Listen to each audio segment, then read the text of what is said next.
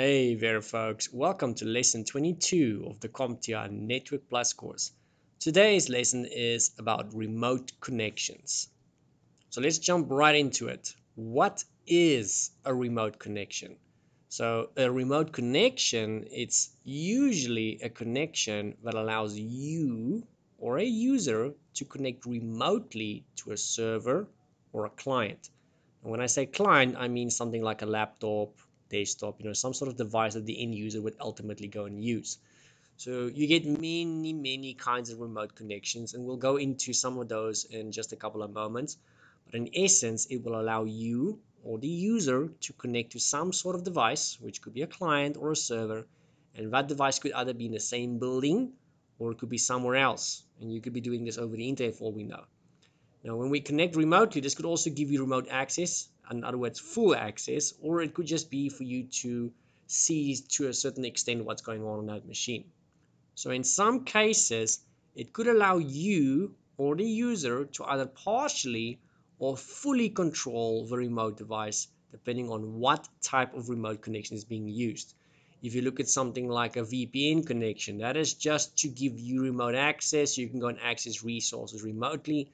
But if you look at something like a remote desktop connection, that can in some cases give you full control.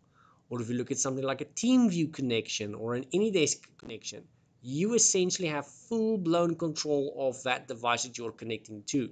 So it's really going to come down to what kind of remote connection are we talking about here. And when we talk about remote connections, you also have things like security you need to consider. Some of them are more secure than others. Some of them are purely just used for security, mind you, not necessarily to control something remotely, but just to have a secure connection to the resource that you're being accessed. Now, speaking of security, some remote connections are encrypted for added security, like VPN. In case you guys don't know, VPN stands for Virtual Private Network, and that is one out of so freaking many ways you can go and connect remotely to a destination like the office.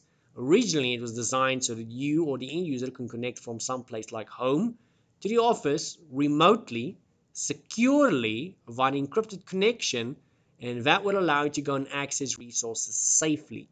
It's literally as if you are at the office. Anything you could normally do while you're at the office, you could then do as if you're at the office, even though you're actually sitting somewhere else like at home.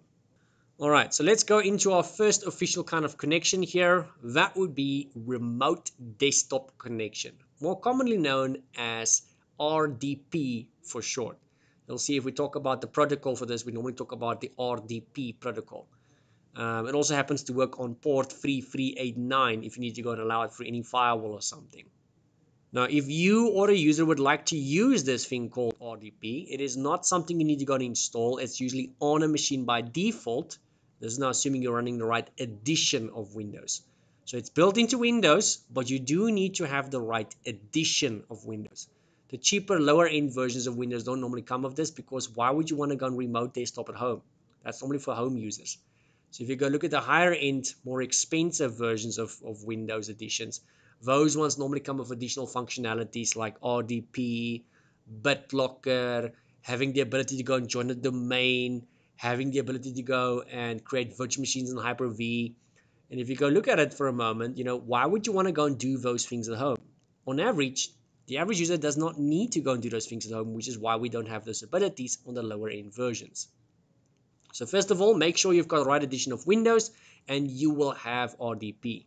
By default, the device you're connecting to needs to be on the same network. I would not say that's a rule. It's not set in stone. It's just by default. These devices that are connecting to one another, whether you're one of them or not, they need to be in the same building. They need to be on the same network, either on the Wi-Fi or the cable, but they need to be normally on the same network. They don't necessarily need to be on the same domain, though. They just need to be on the same network. If you would like to go and RDP into a device which is not on the same network, that is possible. You can do that over the internet, but it's going to involve extra additional steps. For example, like a VPN connection. So if I'm sitting at home on my work laptop and I would like to remote desktop into a machine that's at the office, by default that's not going to work because I'm not on the same network. My laptop at home is not going to be able to find that device at the office. But if I were to go and VPN to the office, if for those of you that know what VPN is, that is like teleporting yourself digitally to the office. Anything and everything you could do while you're at the office, like I said earlier, you can do that there. It's as if you're at the office, except physically you're still sitting at home. But digitally, it's as if you're at the office. So once I VPN to the office, then I can go and open RDP, and I will be able to RDP into the machine in question. And then lastly, something we've said already, this RDP, which is Remote Desktop Protocol, is already built into your Windows operating systems, but not all editions come out with it. So if you want to go and use RDP, make sure the Windows you're about to go and purchase has it available. I've had clients where they would literally go and use Windows just to go and RDP into a server. I've had clients where they would have a pretty beefed up server, and all the users, sometimes it'll be hundreds, sometimes thousands of users, would all RDP into the server all at the same time, and that will be a permanent solution. Now, if all of these users are going to be permanently working on the server remotely via remote desktop, that means the server, the PCs they're using, doesn't actually have to be high spec, because everything is technically happening somewhere else. That means those machines can be thin client, but you do still need to make sure that you have the correct operating system. So ideally, you want to go and get the cheapest one you can, since they're literally going to use that machine just to go on RDP. But you can't go and just get the cheapest operating system, because it's probably not going to have remote desktop. So what you want to go and do in a situation like that is go and list them all out, go and check all the operating systems available. So if you want to go and get Windows 11 or Windows 10, go check all the editions that's available on Windows 10 or 11, and go check what is the cheapest one that's available that has RDP available as a feature. And that's probably going to be the one you're going to go with. All right, so let's take a bit of a look at remote assistance or control tools. So these tools I'm about to list for you guys is some of the, I would say this is probably easily some of the most common tools that the average technician would go and use to assist a user or a client or a customer remotely without having to go to that user, client, or customer. It's not the only things we use them for. I mean, there's been many times I would use these tools, which I'm about to list for you guys, to help a friend out of mine. Not necessarily with a technical problem. Maybe I just want to show them something on my machine, or I want to see something on their machine. These tools we're about to list gives you full control of the user's machine. So if you go and install this on the user's machine, which is normally required, and you install it in your machine, which is also required, as soon as I connect to their machine, I've got full control. But at the same time, that user on that machine also has full control. So as soon as I connect using one of these tools I'm about to list, I can see their desktop, they can see their desktop, we can both move the mouse at the same time, the mouse cursor that is, we can both use the keyboard at the same time, we both have full control. The only difference is that user is sitting physically in front of the machine, and I'm doing it remotely, but other than that, we both have the same amount of control on this machine. Now, these tools I'm about to list, all of them require you to install this tool or the software on both ends actually, so on the user's end or on your end. And usually on the user's end, that user needs to give you their machine's unique ID. So for all of these softwares, that unique ID usually tends to stay the same. But there is a password that randomly changes. So every time the user opens that application to receive assistance from you, the ID will remain the same, but the password is going to be new. That's to prevent you from just randomly, willy-nilly joining whenever you want to go and check whatever you want to. So what are these tools I'm bragging about? The first one is TeamViewer, probably one of the most well-known ones out of the lot here. The second one would be VNC Viewer. And the third one, the last one on my list for today, is AnyDesk. So all three of these tools are for the most part free. Some of them do have licensed versions. But if you want to go and use it from one user to another user, you can go and get a free version. It's completely free. It does require you to install it on both ends, on both devices. And the device that you're connecting to, you simply need to get that device's ID, and you need to go and get its temporary password. So in other words, you're going to have to contact that person via email or via phone, ask them for their ID, that you might already have since that doesn't change. And at the very least, you're going to have to ask that person for their temporary password, which basically means you've got permission to go and log on to that person's device remotely. In case you guys are curious, here's a picture of what TeamViewer more or less looks like. So I'm saying more or less because this is subject to change. You never know of these guys. They could always go and change the way the look it feels. So if there's an ID, it's a totally random ID. That is what my ID would be. So when you open it on your site, it'll show you your own ID. That is the ID I would have to give to the other person if they were to go and join to my machine remotely and control my machine remotely. If I want to connect to someone else's machine, you'll see there on the right it says connect with an empty block. There you would type in the 9-digit number, which is the other person's unique ID. Once you click on connect, it's going to ask you for their unique temporary password. You type that in, you connect, and once you've done what you needed to do and you close the sessions, it's going to ask you for a new password the next time you want to join to that person's device. And the same principle basically applies to the other softwares here. So here we've got VNC Viewer, more or less the same principle. And here we've got AnyDesk, also more or less the same principle. You can go and download all of these softwares for free. You can just go around and search for them on Google and you guys will find them there available for free in case you're curious.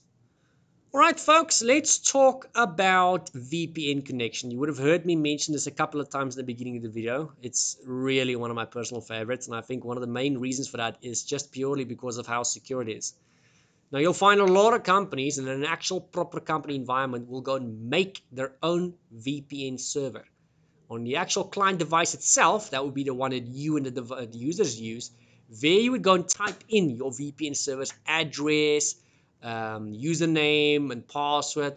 It's not rocket science to go and set it up from the user's perspective, but it is a bit of a mission to go and build a VPN server on the company's end. Now, luckily, there's many other solutions out there you can go make use of that does not require you to go and build your own server or to have some sort of rocket science degree. Anyone and his Bob's uncle can go and use it if you go and use some of these resources that's available online. So first of all, what is a VPN? VPN is short for virtual private network, which I did mention to you guys earlier. We do know that VPN is an encrypted connection.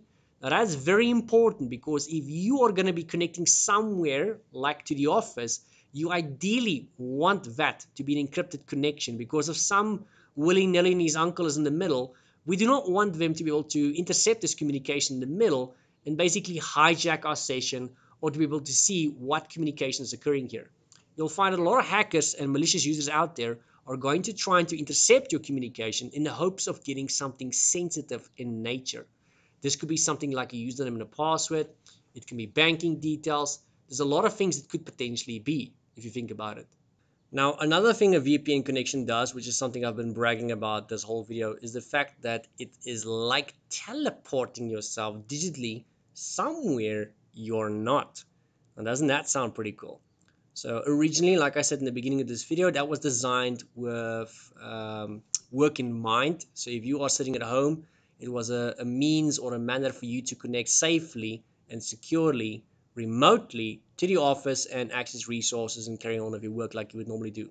And that's absolutely not the only thing we use it for these days. We can use it for so much more. I mean, for example, if you want to go and access resources that's in a different country, which is not available in your country, this could be streaming services like Netflix, you can go and use a VPN connection and VPN into a server that's available in that country. And when you do that, it's as if you're in that country, which now in turn means you can access resources that's only available in that country. So if there's certain shows that's available only in a certain country on Netflix, you simply just VPN to that country and, well, voila, there you go. You can access those resources. I've already mentioned to you guys it can be used to access resources in remote locations that you would normally not be able to access. That would obviously be the office environment. So if I've got resources at the office, let's say it's a certain server, maybe the server contains a database and I need to access that, but to be able to do that, I would normally have to be in the office. Or do I? What if I VPN to the office?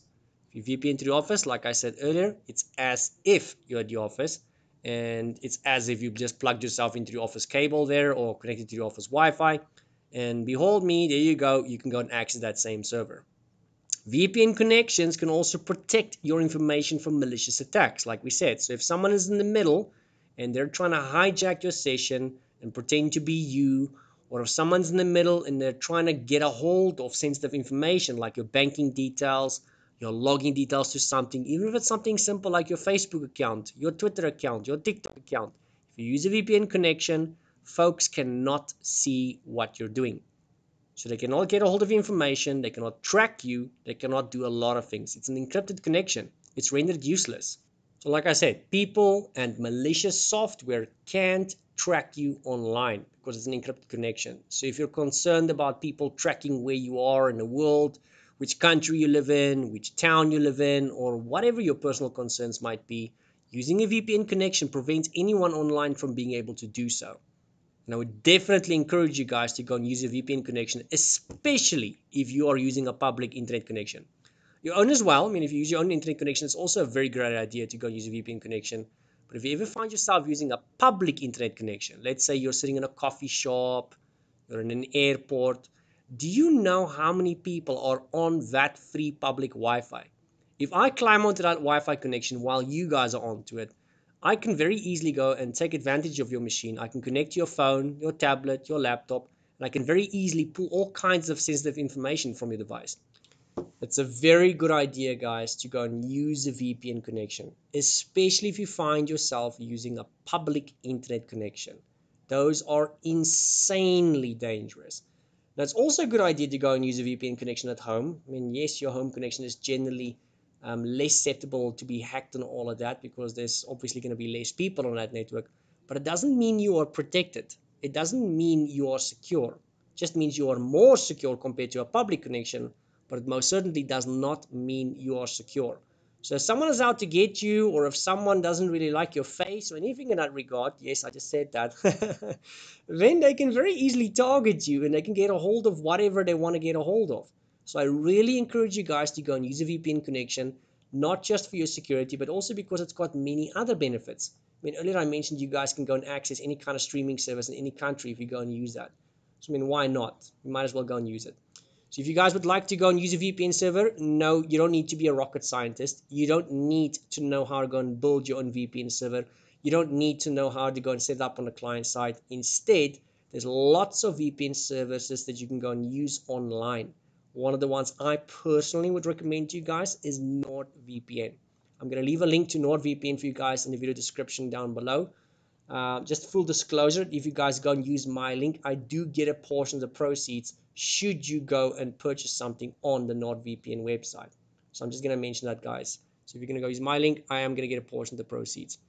But anyway, getting back to NordVPN, so if you go check them out, you will find that they are the fastest VPN connection available online at this point in time. I think they're about 4 times faster compared to the closest competitor. I'm not going to mention competitor names here, but they are about 4 times faster than the closest competitor, which is a good thing because generally VPN connections are natively known to be slow, especially if you want to go and do downloads or streaming and all that. As for NordVPN, nope. You can go and do your streaming and do whatever online. You're not going to experience slow speed, which is a great benefit in my book, if you ask me. So here's a bit of a map for you guys. I think this one might actually be a bit outdated, but that's just to show you guys more or less where NordVPN's got servers all over the world. It's probably a heck of a lot more by now. But that basically refers to what I said earlier. So if you want to go and pretend to be in a different country, you open NordVPN, you choose any one of those servers. I mean, if you're going to go and choose the United States, you'll find there's probably lots of servers available in the United States. So not only can you choose which country you want to be in, you can go and choose which one of the many servers in that country you want to go and make use of. Lots and lots to go and choose from, guys. Anyway, once again, here is that link. I have it on the screen, but you can't click on that. So instead, guys, just check the first comment in the comment section. I'll leave the link there. Alternatively, just check the video description down below. I will leave the link there for you guys as well in case you guys want to go and check them out. All right, there you guys go. Remote connections. Now, hopefully you guys know what a remote connection is and also how important it is to go and secure yourself online. You'll find these days there's probably not a place that's not making use of cloud. There's probably not a place that's not making use of virtual technology and remote technology. It's becoming the future, guys. So with that becoming the future, very important to go and secure yourself. Before you guys disappear on me, just a special thank you to the sponsors of this channel, Patreon sponsors, PayPal sponsors, and of course those folks that clicks on the thanks button below the video. Thank you very much, guys. I do appreciate it. So here's the list of those sponsors. Thank you very much, guys, and I'll see you all on the next video.